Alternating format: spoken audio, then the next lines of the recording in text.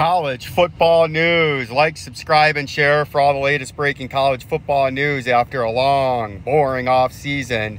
The college football season is less than 5 weeks away, and the two-time defending Big Ten champions, Michigan Wolverines and the Fighting Jim Harbaughs, looking to win that elusive first national championship coming off of a devastating, embarrassing loss in the College Football Fiesta Bowl playoffs last year.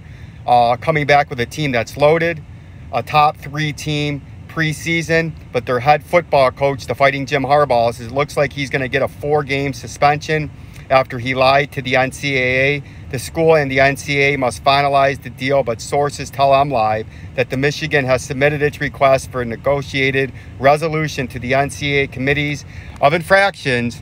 A report from the committee, which has the authority to accept, reject, or adjust the penalty, is expected to come in the next 30 days.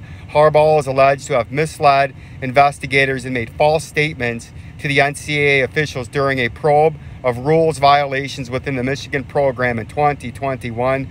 Amongst the misdeeds, the NCAA alleges contact with recruits during the COVID dead period and improper contact with players on teams during workouts and non-practice time, both level 2 violations. Funny enough that the SEC, a league like Alabama, LSU, Florida, Florida State's in the ACC, Georgia, have had multiple violations, and we all know they've paid players before the NIL deal multi-million-dollar payrolls, and the SEC are allowed to look the other way. Schools like the Ohio State University, they're allowed to have shenanigans go on, but God forbid the Michigan Wolverines, in a season that they're stacked, loaded, and ready to win their first national championship in nearly a quarter century since the 1997 season, they're going to slap Jim Harbaugh and try to beat down and knock down the Fighting Wolverines from Michigan and give this man a 4-game suspension for nonsense, right?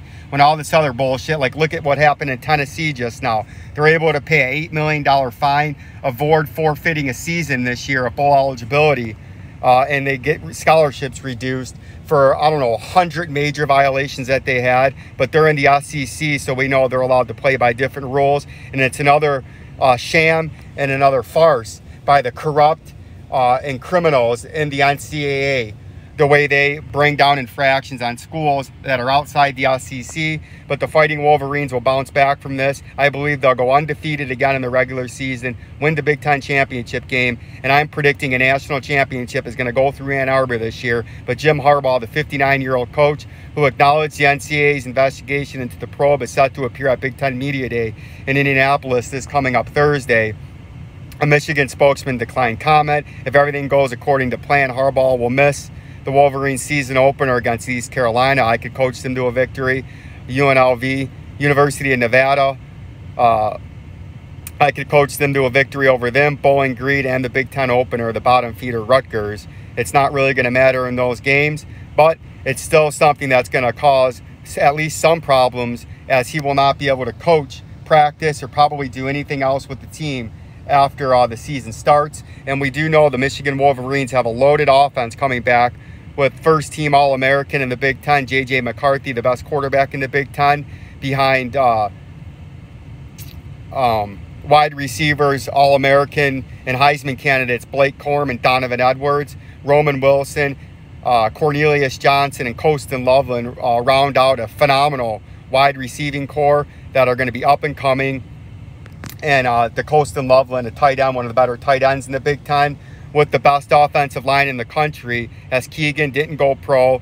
Zenner, Henderson, Nugget, and Hinton all will round out right guard, right tackle, center, left guard, and left tackle are going to be the best offensive line in the country. They're all sub 320 pounds or greater than 320 pounds, 6'5", 6'6", grown men protecting J.J. McCarthy, as I'm predicting a great season from the Michigan Wolverines, and I think they are going to win the Big Ten for the 3rd straight year, beat Ohio State for the 3rd straight year, play in the Big Ten championship game, and pound any team that comes out of the West.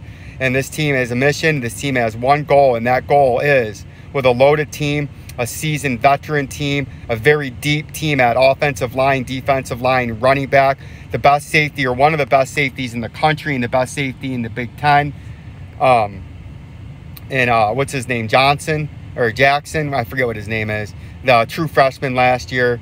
It's been a long time since we've watched them play, but they're going to be loaded, stacked, and ready to go. They're just going to have to come through some adversity to start the season as the NCAA tries to knock down the Michigan Wolverines. But Jim Harbaugh and that offensive staff and that training staff, that offensive and defensive line, along with an explosive offense and the best running back stable in the country, will go 13-0, win the Big Ten, and compete and win that elusive national championship. We'll give a Vincenzo's top 10 to start the season here as we grind our way in and start to make more videos working our way in to the college football season.